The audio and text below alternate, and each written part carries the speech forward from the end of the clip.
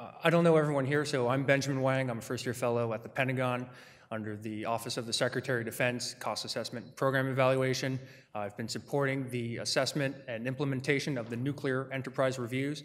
Standard disclaimer that my boss said, these are my comments and not his or anyone else's in the departments. So in 2013, the nuclear enterprise suffered from a whole host of scandals. You had Air Force officers in charge of launching nuclear missiles cheating on their monthly proficiency exams.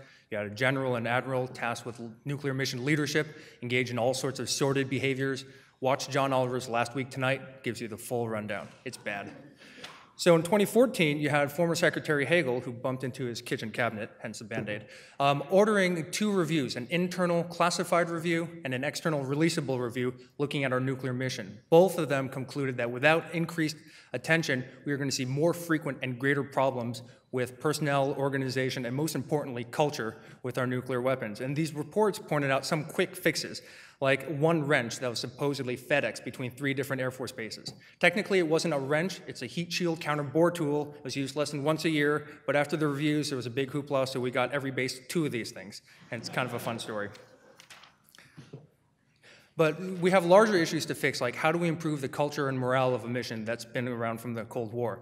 And with this review and many that came before it, you don't have a publicly available data set on GitHub that you can start analyzing and being able to sort of implement some recommendations. And even if you work for the Secretary of Defense, you can't just burden people with data requests. And so you're really stuck with trying to leverage current mechanisms that might serve other purposes but can help you along the way.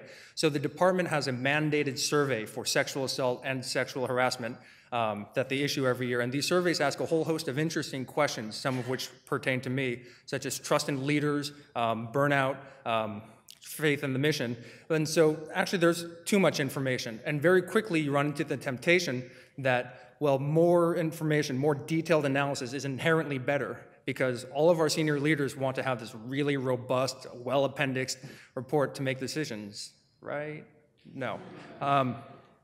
So what you end up doing is you really have to recognize that data, the same data means different things for different stakeholders. And what would work for a fellow is not going to work for an individual commander. It's not going to work for the deputy secretary.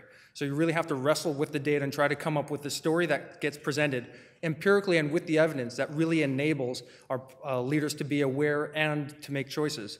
And so I want to return back to the title of my talk about someone who lost a contact lens and was crawling around on the floor looking for it. Someone else comes and says, well, where did you lose the lens? Well, I lost it back over there. So why are you looking over here? Well, because this is where the only light is.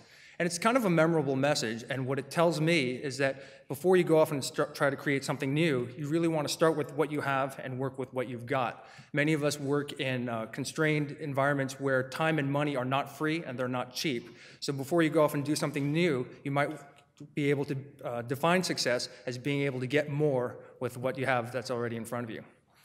Thank you, and thanks for a great year.